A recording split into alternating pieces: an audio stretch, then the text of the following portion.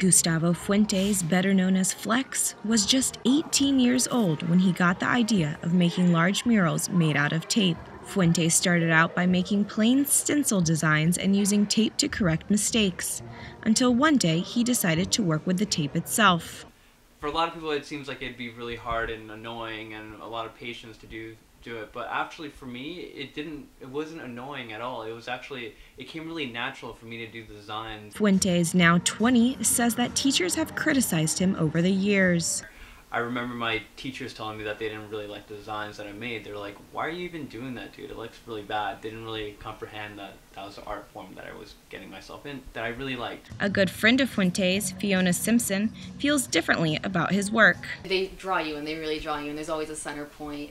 And, you look at what you initially see, and then it leads you all over the place, and you find these little details that are just, I don't know, there's a lot behind them.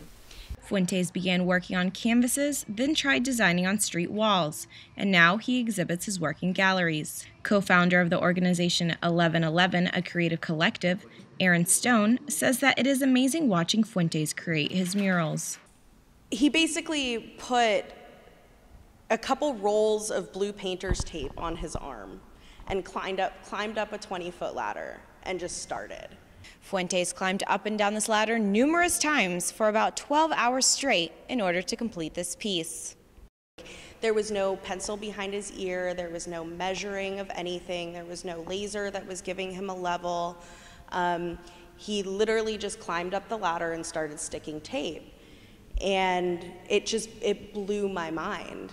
The artist says that there is a meaning behind the perfectly parallel and symmetrical lines in his work. I guess the representation of my work is just the opposite to how my life is. Usually my life is more unorganized, more uneasy, and my work is more parallel and more concrete and more formal. Gustavo Fuentes promotes his work on Facebook at facebook.com/Gustavo Fuentes Art.